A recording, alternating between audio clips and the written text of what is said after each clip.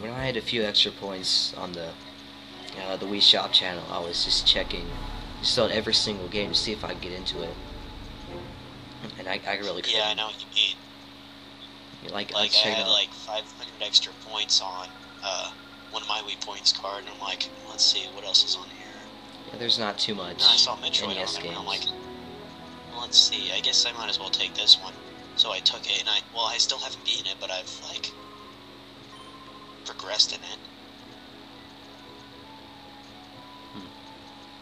Yeah, the only two NES games I bought were Final Fantasy, of course, and Super Mario Brothers 3. And yeah, I had no clue you couldn't save in that game.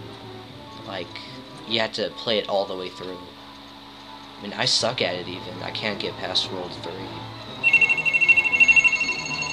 What was that? Crap, phone ring. Uh,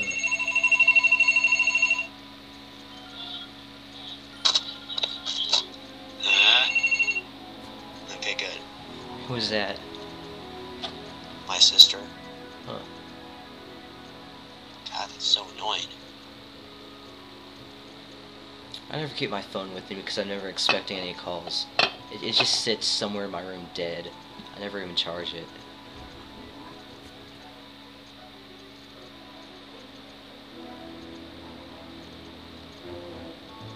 So how many times have you played this game?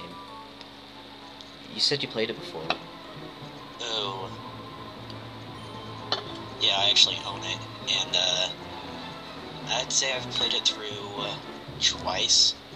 The first time I got, I, like, captured all the shadow Pokemon, but I didn't, like, purify. And, for some reason my, original GameCube memory card, like, whacked out, and it said, like, the save file was corrupted, which kind of pissed me off, but, Mine did that too no, when I first got this game. When I first got it, I played for like 5 hours and I tried to save and it was like, the memory card is corrupted. You cannot save. I'm like, what the crap? So I had to leave it on and go buy another memory card. And it just sucked. And I couldn't even use that file anyway because the file itself was corrupted along with the memory card, which was just so stupid and pointless. the strange thing is, like, I had a save file of Twilight Princess, but that wasn't corrupted at all. It was just that one game in, Sonic Heroes. I think those were the only games that the save files were corrupted, which I'm kind of glad, because in Twilight Princess I got, like, like all the heart containers and stuff. hmm That's what I'm afraid about my Pokemon Pearl file. I think I've told you about that. I've had it since like 2 months after its official American release, and I'm still adding to it, which is like thousands of hours on that thing. And I'm afraid it's eventually gonna whack out and just delete itself. This one guy I talked to said you can somehow get the data stored somehow, put it on another game card, which I might have to do because I'm still working on that file, getting all my level 100s and stuff, and I'm afraid it's just going to delete itself because it caps at 999 hours, so I can't even measure how long I have been playing it. I mean, it capped a few years ago, which is even worse.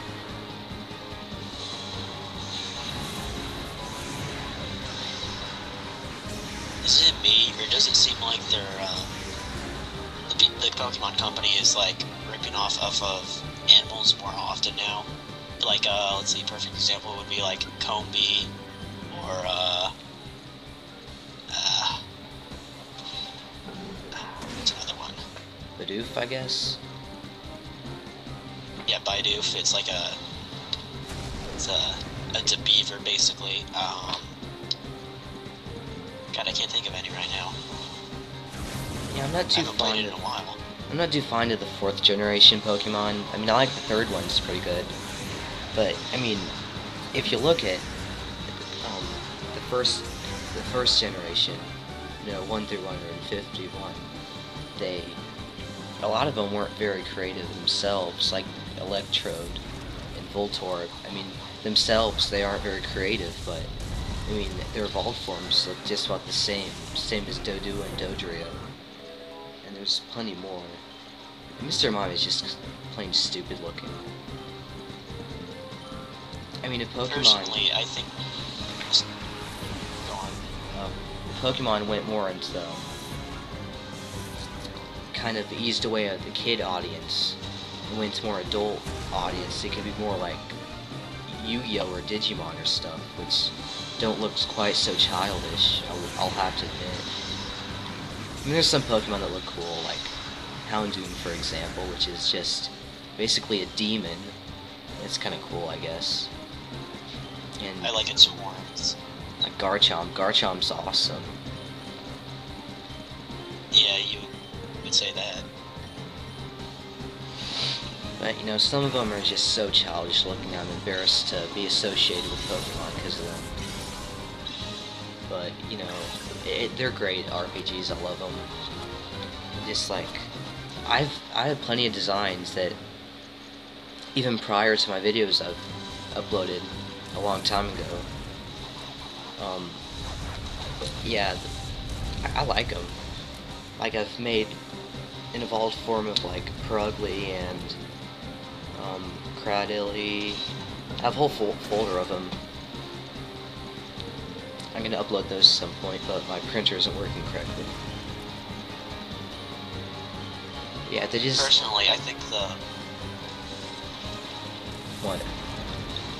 You've got to stop doing that. I'm sorry. Talking at the same time. Okay, I'll go. Yeah. Personally, I think the best generation was the second one.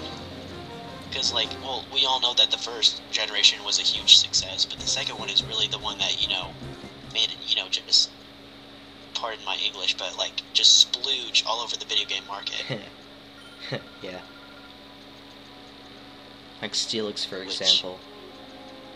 Like, I saw I thought it was also cool that you actually got to, you know, if you've watched, well, I'm sure you have, like, watched the old Pokemon episodes, like, with Ash and Misty and Brock and stuff. Yeah. That Ash is actually in the second generation. You can fight him.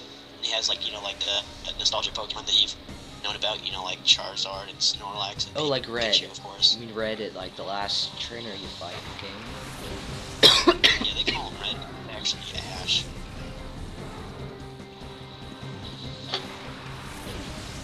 It's also cool how he's called Blue.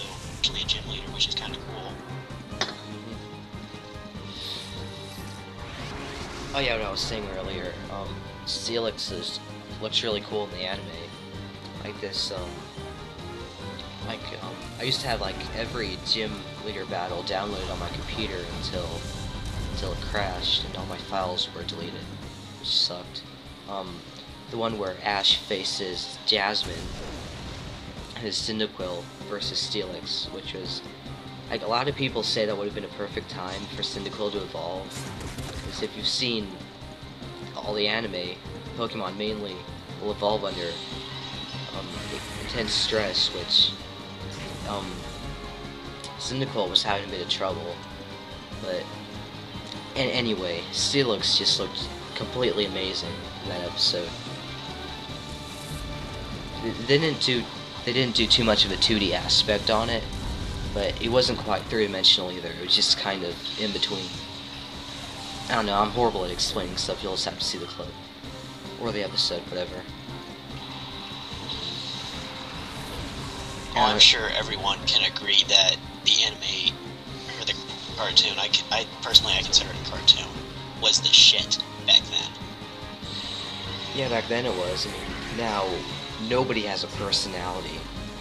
I mean, ever since, I think Advanced Challenge, I mean, in Pokemon Advanced, which is, I can't think of the season 5 or 6, I think 6, Ash and May and all those dudes had some pretty developed, oh crap, what was it? Personalities, but then as the season went along, they just kind of said what was going on and, you know, fought their Pokemon. That's about it.